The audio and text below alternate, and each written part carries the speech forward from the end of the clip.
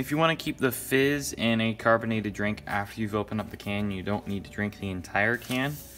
If we pour some into this, you can definitely see there's plenty of fizz in here. But to keep that fizz in there, we're going to take a lid like this and lay it over the top. This was from a, obviously something we got from Ollie's. I think it was like hot chocolate. So now with that over there, we're just gonna put this in the fridge and this should keep it carbonated. Now we'll put it in the fridge and we'll see what happens tomorrow.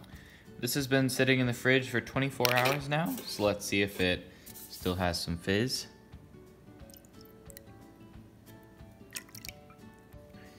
I took a drink of it. You can see some of the bubbles that are forming on the glass.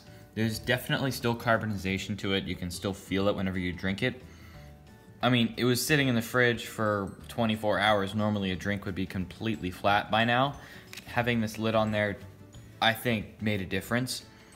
It also got bumped around a few times. I mean, we use the fridge a lot. It's easy for the can to get bumped. It might move the lid. I'm not sure if that affects it, but it still has carbonization, which is saying something since it's been sitting there for such a long time.